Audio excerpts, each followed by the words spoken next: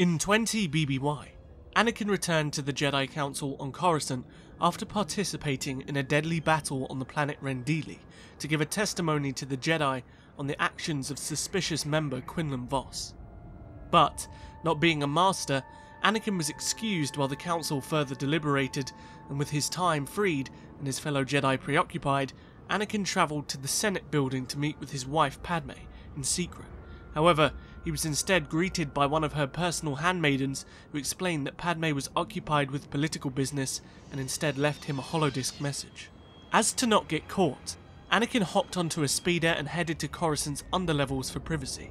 He stopped his speeder atop a building under construction and opened the message, listening to it, which was a reiteration of Padme's love for him, despite the fact they were both so busy with services to the Republic.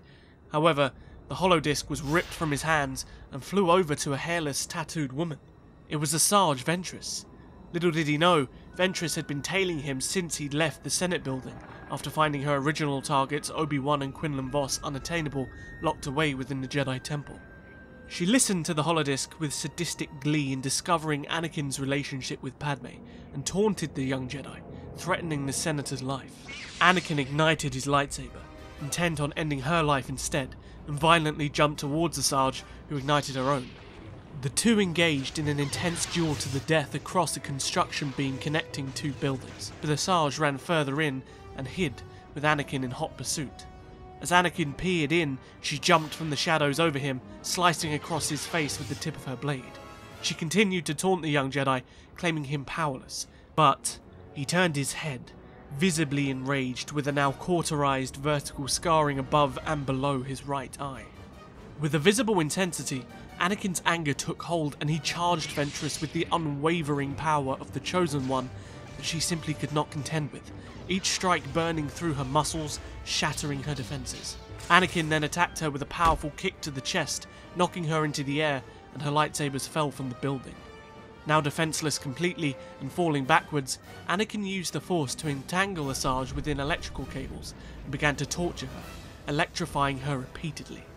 Ventress screamed in agony as wires squeezed her body and burned her insides, but she managed a moment to taunt Anakin once more about his use of the dark side and how he wasn't acting much like a Jedi. Anakin looked into the Sith's eyes, silent as she screamed in agony. Was this right?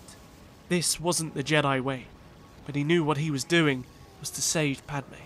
Anakin squeezed his grip once more, tightening the cables further, and then he suddenly let go, watching her plummet into the chaotic metropolitan abyss, hopefully to never be seen again. After his fight with Asajj, Anakin travelled to meet Chancellor Palpatine of all people, donning a mark that would remain forever, now further opened to the temptations of the dark side and the tragic future that lie in his wait. This video was voted for by my Patreons, so thank you to them, and if you're interested in choosing topics for future videos, consider taking a look at my Patreon page where you can gain access to the monthly poll for as little as $1. Thank you so much for watching, and don't forget to hit like and subscribe, especially the notification bell if you'd like to see more. Also come and follow me on my social media, join the Discord server, all of the links are in the description below, and I will see you guys in the next video. But until then, may the Force be with you, always.